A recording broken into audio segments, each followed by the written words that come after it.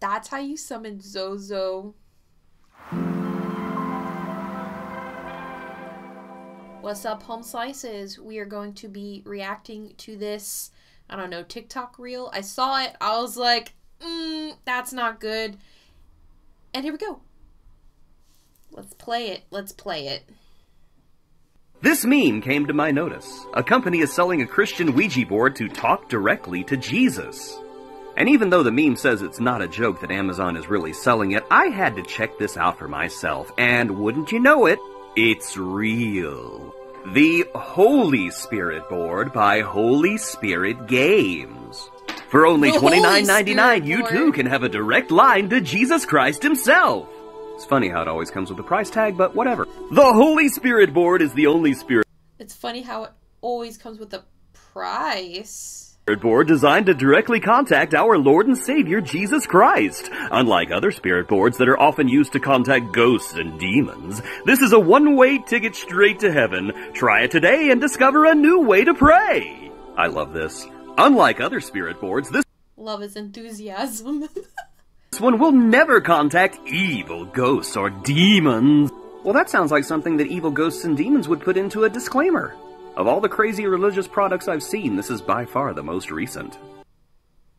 It's not evil. It's fine. Ow, I hurt my fingies. Yeah, no. Okay, here's the dealio. It still has an alphabet on it. Or letters, or whatchamacallits. And newsflash, you don't need any kind of Ouija boards or tools to contact Jesus. Shocking, I know, right? If you just want to talk to Jesus, talk to Jesus. Whether you want to do it in meditation, prayer, however you want, when it comes to benevolent beings, you do not need to summon them. All you have to do is ask and be like, hey, Archangel Michael, Jesus, Archangel Gabriel, whomever, whatever. You don't need any kind of board. You don't need candles. You don't need anything to contact benevolent beings. Period.